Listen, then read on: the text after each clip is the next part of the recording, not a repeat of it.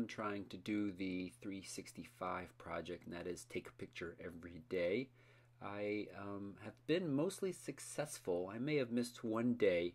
The problem is I'm not really sure because I've been very busy. I've been shooting tons, but I haven't been very organized after the fact. And so I thought I would take a few moments and walk through me finding some of my photos and use that as an excuse to show you some of the really nice metadata searching tools that are built into Lightroom 4. So that's a long way of saying that this video is going to give you just some glimpses into the metadata search tools of Lightroom 4. So right now I am in a quick collection that I have created. It's down here on the left hand side. It is called the 365 collection. It's only 23 pictures in there, which is kind of sad. We are on the 68th day of the year, so there should be 68 pictures in there. I'm not lacking from pictures to choose from. I got 9,777 pictures so far this year. I think that does include a time lapse or two. Yes, 857 are time lapse. Another Canon time. So we're talking almost 2,000 pictures are time lapse, but still quite a few. Right now in this grid view in library, I have these set up to show me the dates, and I can see that I'm good from 1/1 all the way up to, it looks like I have a gap after 119 to 120. So I'm going to come up here. I have the library filter in grid mode. You do see this. And I'm going to go to metadata. And right now mine is set up to show me date, camera, lens, and focal length. But I also want to get it off of the quick collection and have it be searching all photographs. So let's switch it to all photographs and now get back into our metadata. Okay, so all of these columns are interchangeable and you can add additional ones or subtract, and they're basically a really easy way to filter through your library. Here are all of your options, date, file type, keywords that have been applied to them. That's how I've made that quick collection, or that smart collection. Any image that I pick for my 365 project, I apply the keyword of 365 pick. That's over here. And it automatically gets added to that collection. It's very similar to the smart collection in iTunes, I believe there was too. You could have like 5 stars. Any that are 5 stars automatically end up there. The limit is your imagination basically as to the criteria you apply. A lot of different information in here, but we're just going to keep it on date for right now. And oh look, I lied. I don't have 9,777 pictures from this year. I do have 117 from last year. So already we're narrowing it down some. So let's go into January. Here are 5,093 photos that I took in January. And where did we want to go? We wanted to go to the 20th.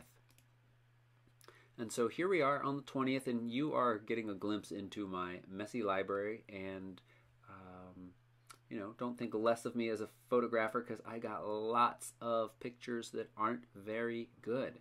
And now what I need to do is I need to look through this day and find, this is when I was testing the 24s, so a lot of similar shots, and find a picture that I like. Now I could narrow it down a little bit more and say, well, here are all the cameras I used on just this day, because as soon as you choose one filter over here, the rest of these reflect that.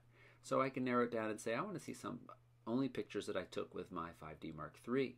And then over here I can say, show me only pictures, oh, I missed this lens, the 24-70 f4 ISU-SM. I know, don't cry me a river basically, because I do own the 24-70 f2.8, which in some respects is a better lens, but oh, it was light. It had that nice macro mode. It had IS. It's $1,000 cheaper. Very, very nice. So I'm just scrolling through my pictures that I took with that lens and that camera that day, and to see if there is one that I want to pick. You can see that there's lots.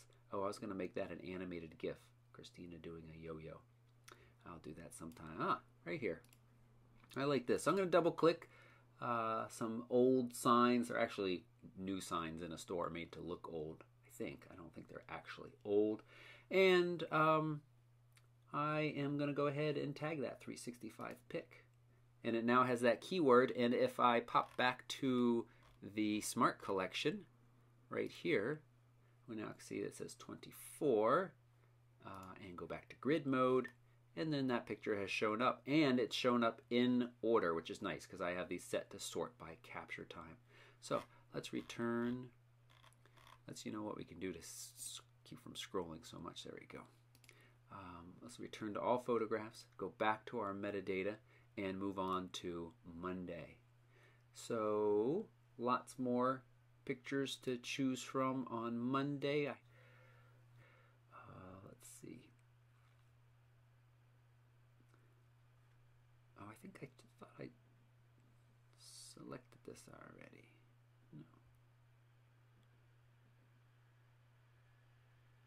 And more test shots of 24 to 70 and things of that. So, what else did I know what I wanted to show. So there's, as I said, there's lots of filtering options. One of those is you could focal length. This is a great way to say, if you're trying to figure out what the next lens you should buy is, and you've been using Lightroom for a while and you have a lot of pictures in here, you can say, let me see, how many pictures am I taking at 50? How many pictures am I taking below 50? And so if you find that you're constantly, if you have maybe the kit lens, the 18 to 55 right now, and you find yourself constantly at 18, you might enjoy a wider lens. If you constantly find yourself at 50, or if you got the 18 to 135, if you're zooming, you say, well, maybe it is time that I buy a zoom lens. So this is some data to help you decide what lens you should look at next.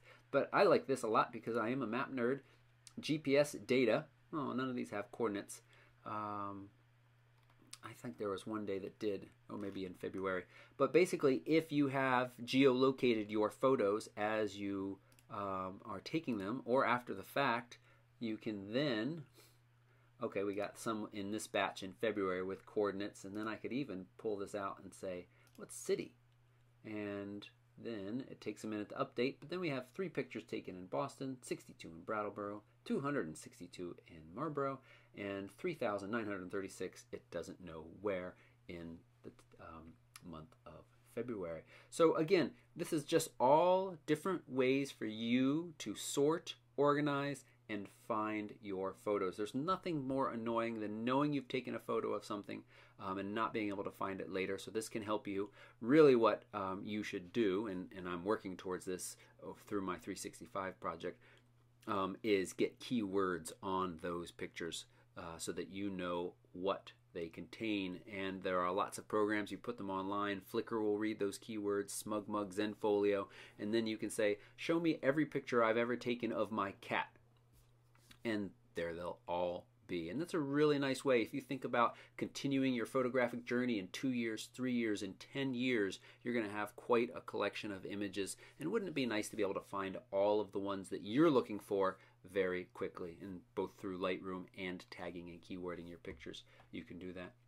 I'll have more Lightroom 4 videos coming. This was just kind of a quick tip about this. If you've got any questions about Lightroom 4, if you have a video request or a topic that you would like to see covered, please just leave a little comment down below or come on over to the Facebook page, which is also linked down below.